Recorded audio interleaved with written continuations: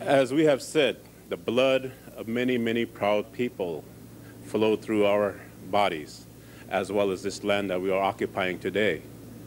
This little piece of area that you have mentioned and have so graciously named back in an original name, those ideas is the same indication of what is happening in this world, in this country, that little indication of the willingness to support such ideas that return back the history, the pride, and the continuing history of our nation here, which includes Native peoples. Manhattan, of course, you know, $24, they said in those days. But today, let us look upon this occasion as an opening to continue this beautiful and proud relationship that we have. We know that what our road here has consisted of. The death and destruction of Native peoples, of course, is a part of our reality. But we have to think about the future. 7 generations from now, let's hope that those children that are looking upon this particular piece of land and who are enjoying that particular piece of land will speak proudly of us. And your actions here today will be recorded as such. So this is what we want to say in that sense, that yes, let's start anew. And let's start by acknowledging that proud and that continuous history that we have come to know as Manhattan, North America, United States. But Lakota people and Native peoples elsewhere know this particular place as the Turtle Island.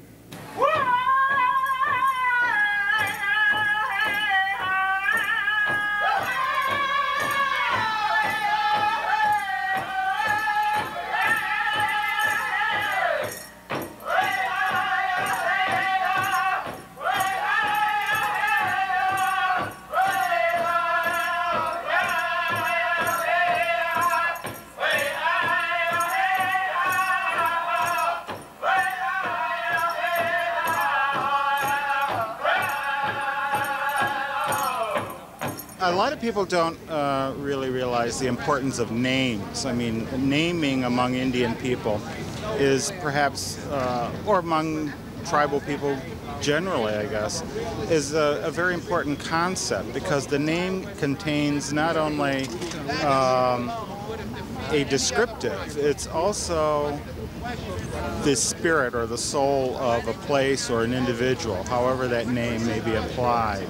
And I think by changing this name back to the American Indian name that it had initially among the Lenape people, I think signifies perhaps the importance of the spirituality of the place. Because you go there and you do feel one with nature. I mean, because it is such a magnificent place. The Native American Heritage Committee is a multicultural committee. We work together. And beginning last year, when our theme was preserving the Inwood Hill Forest, thoughts began last fall at this time about what our theme this year might be, and what might we do in 1992 to keep some promises that were made and not kept. And one of the women of the committee made a suggestion that perhaps restoring the original Native American name to this, the last natural place on Manhattan, would be appropriate. And so we began the work.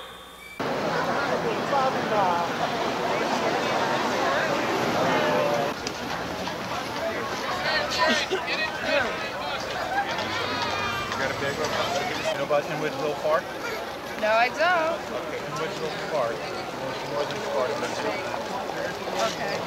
No, I live right by there. Okay. Well, you should sign the petition then in regards to the changing of the name of Inwood back to its Indian name, which you can do there on that.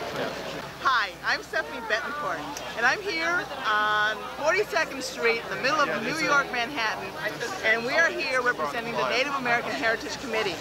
And what is the Native American Heritage Committee? Well, we're a group of organizations, ad hoc group of organizations, who have come together to celebrate Native American heritage in many kinds of ways. We are going to have a festival at Inwood Park in Manhattan, And this year is especially important because we expect to have a name restoration to the park, to the 90% of the natural area of the park, which is, the original name is Shorakapok. And we're really pushing for this. Right now we're in the process of speaking to our government people, our council people, to promote this in the council, in the city council meeting, so that this will go through by September. And we're really pushing for that, and we're really hoping that it will come through. So keep your fingers crossed. They're signing them right and left. We also work with the Native American Heritage Committee, and one activity we've been participating in is the move toward restoring the name of Inwood Park to Shorakapok, the old Delaware name for that area. And it looks very good. I think changing the name of the park to its old name would be a memorial to the native people who lived here, and it would be a gesture of thank you. After some investigation, we approached the local community board, who eagerly embraced the idea and proposed it to Councilman Stanley Michels. His love for the park and respect for Native American heritage propelled the issue to the City Council, where it was passed with great joy unanimously. Share, no, that's not good. Share, not sure. Share. Copy. My copy. Share, not copy. The Councilman Michels and I are discussing the appropriate pronunciation of Shorakapok.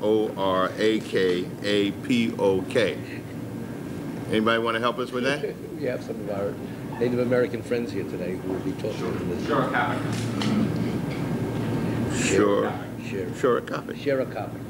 Right. We'll see how it comes out. And Lenape, I like Yiddish. The second bill is introductory number 512, sponsored by City Council member Stanley Michels, who's responsible for the pronunciation. This proposed local law would name an area within the boundaries of Inwood Hill Park in Manhattan, Shorakapok. Not bad, huh? Listen, well, you got it, you got it. Shorakapok Natural Area. The area would be bounded on the south by Dyckman Street, on the west by the Amtrak Railroad right-of-way, on the north by the U.S. Pierhead and Bulk Line, and on the east by an irregular line on the Department of Parks and Recreation map, number MRW 42-2200. For thousands of years, Native Americans lived on land which today is known as Washington Heights and Inwood in Manhattan. This area included a large area within Inwood Hill Park. The name given to such land by the Lenape. Lenape language. That's good. Get an expert over here. I'm hearing this. Was Shorakapok. This Native American name means edge of the river and properly describes the location along the Hudson of Inwood Hill Park. The restoration of the original name of this large area of Inwood Hill Park will acknowledge the historical Native American presence in this area and therefore serve as a strong reminder to present-day Americans of the proud heritage of the Native American people. In order to do this, we are revealing one of the secrets of our community, and that is this park, which is probably the last natural park in Manhattan, one of the most beautiful areas, and I urge those of you who have not been up there, perhaps come up on the 19th of this month, where there's going to be a heritage festival. It is one of the most beautiful parts of all of Manhattan and probably of the city of New York, with natural growths there and birds and everything. It's really something that everybody should really much enjoy. And I'm pleased to have been able to sponsor this legislation at the behest of the Native American Heritage Committee, many of which are here tonight, and I'm sure they wish to comment on it. In our city, the Council on August 26, 1992, voted to restore the original Native American name to the last natural place in Manhattan. This is a call to remember the native part of the family of New York. It is a promise kept to the first people. All New Yorkers share in this remembrance. We say to all those whose ancestry runs back to the beginning of time in this place, welcome home to the land that was and is your own. I'd just like to say that our traditions tell us that in the very beginning, the Creator placed us here and gave us instructions on how to use all the plants and animals of the earth, and taught us how to take care of our mother, the earth. And one of the important things that we were always told was that you have to give things back. You can't keep taking without returning something. And today we're returning something. We're returning the original name to this place. I think it's very appropriate that we do that. And in a way, it's a recognition of all the Native American people who, as individuals in this city and as organizations such as the Native American Heritage Committee, the National Museum of the American Indian, the American Indian Community House, the Taínos del Norte, and other organizations, that we are still here. I would like to say that one of the most significant things in honoring this place in New York is that we're not looking to the rainforest or outside of New York City to deal with our lives. It's about working, starting at home. And this is one of the ways we can start, by becoming aware that we do have this natural environment and that we can change things in New York City. So this can be a model for things, not just a gesture. Join us for a photograph as we sign this, please. Everyone is welcome. Please come. It's native. It's a native name. Manhattan itself is a native. I need it. Hey, you spoke to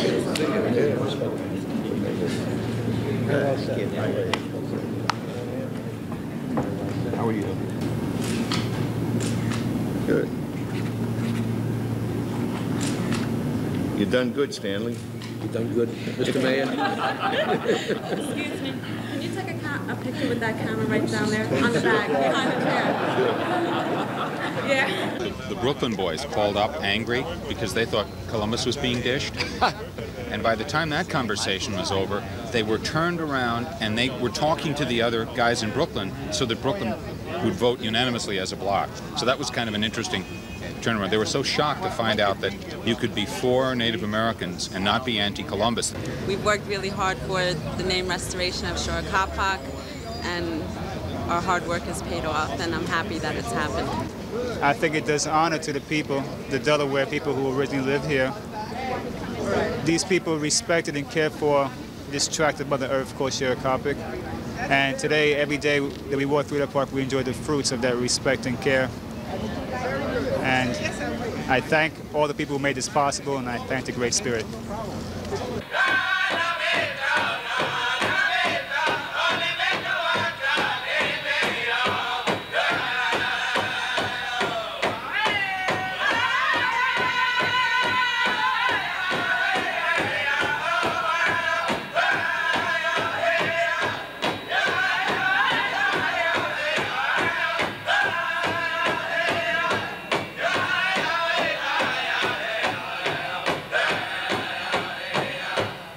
Well, good day, everybody.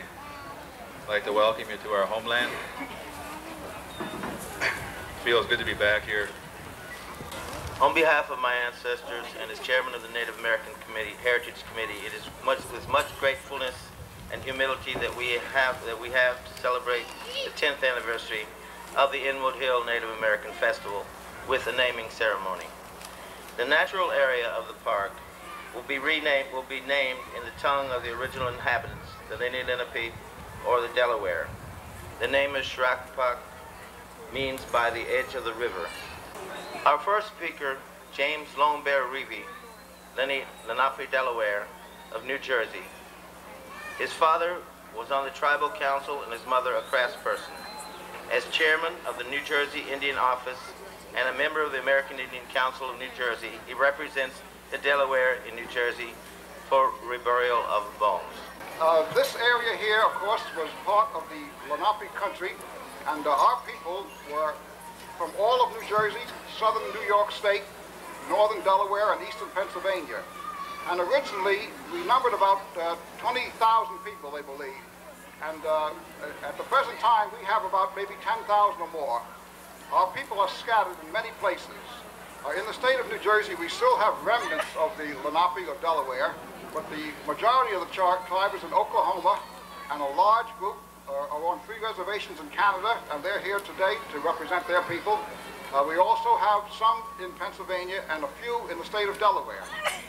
Now, 4 years ago, I had the pleasure to go out to New Philadelphia, Ohio, and meet all of the people from the various groups. And ever since that, every 2 years, we've been having meetings. It's very important that we keep our culture alive. People here from Poland or from Iceland or Ireland or from any other place can always go back to those countries and learn their culture.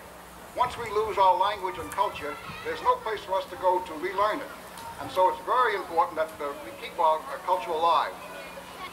The renaming of this site here is very important also, because rather than have it in an English name, it should be called in its original Lenape language. And so we're very happy today that this is going to happen. The thing that we are very sorry about is that our people had to leave this area. If you look over here to your left, you'll see all the woods are still there. For the few Delaware or Lenape Indians that are surviving, we could still be here living on our native land.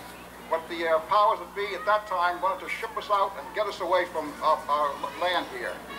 We were talking earlier before that when we dedicate the name, does that mean that we get the land back?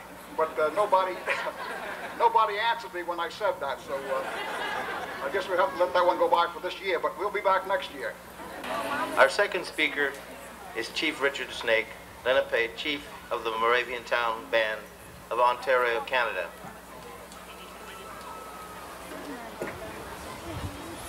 Chief Richard Snake has become a leader and servant of his nation. For almost 3 decades of service to his people in the capacity of chief, counselor, and band member. Culturally, Richard Snake has been the best liaison person and keeper of the culture for the Lenape Nation and has made numerous trips to visit other Delaware groups. He has been to Oklahoma, New Jersey, Pennsylvania, Ohio, Idaho, New York, as well as Muncie and 6 nations here in Ontario. His sharing of information has helped to get together with the Delaware brothers from far and near. He is also one of the fluent speakers of the Delaware language and has been instrumental in getting funding for the teaching of Delaware language to the children and adults in Canada.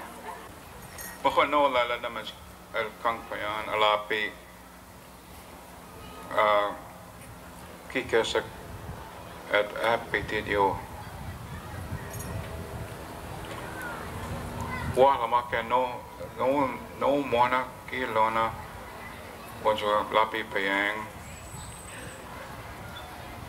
One of the things I've said that it's an honor to come back here again. Our ancestors roamed this area a few hundred years back, and it's just great to be back here again. Just one question, or not a question, but I was kind of leery yesterday. I was around Times Square and at rush hour, and I was going to give praise to my ancestors for getting out of this city.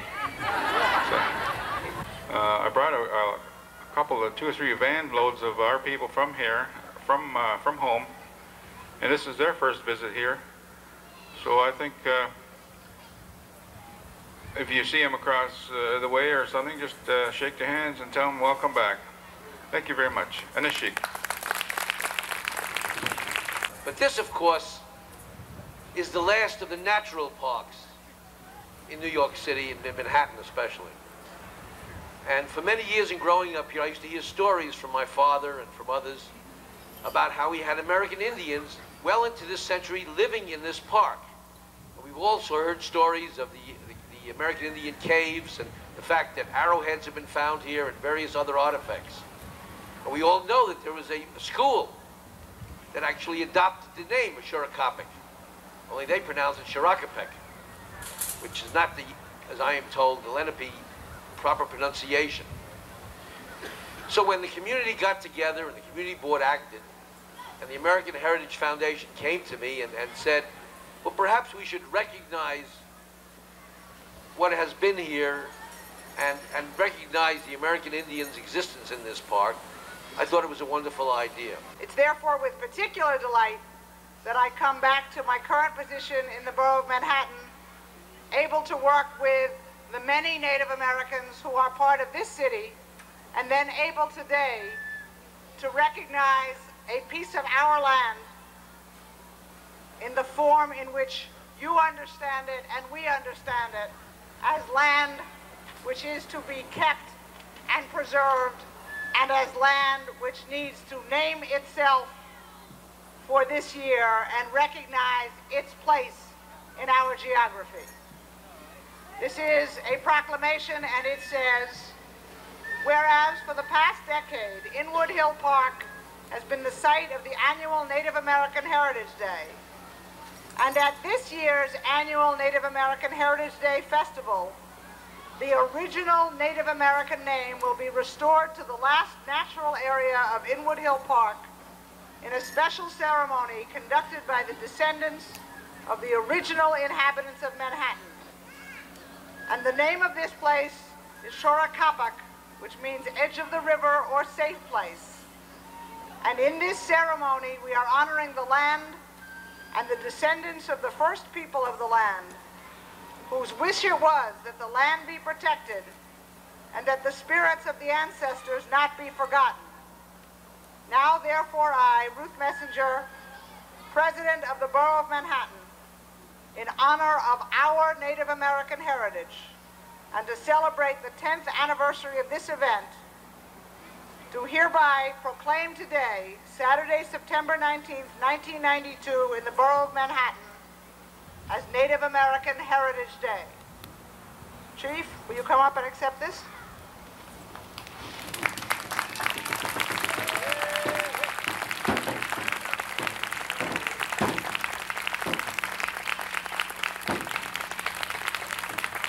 It gives me great pleasure to join Stanley Michels in the City Council to give the official name of this park. I first learned of the name Shorakapok when I was a member of the school board, and I visited very often the school in this neighborhood, PS 98, that carried that name. And from there I knew the meaning of this name and how it connected to the Native Americans who were first here in this land. I am here also as a native who was born and raised in the island named Quisqueya, which is the native name of an island in the Caribbean, which also carries a native name of Haiti. And I've learned with pride that the heritage that the natives of the islands left for us still lives very much in every one of us. So when we think of 500 years after Europeans came to this continent, we have to think of the inheritance that we have, not only of Europeans, but of Native Americans and Africans as well. And it is the coming together all of those that make us precious and proud and with vision.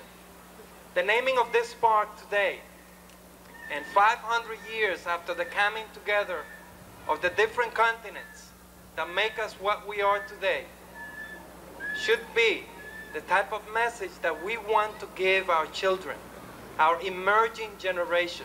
But this song is special for what has happened today, and we ask that the people who are sitting here to come down off the podium into this circle here, and the two head dancers are going to lead you around in this song, and you'll dance in the circle. This is your honoring song.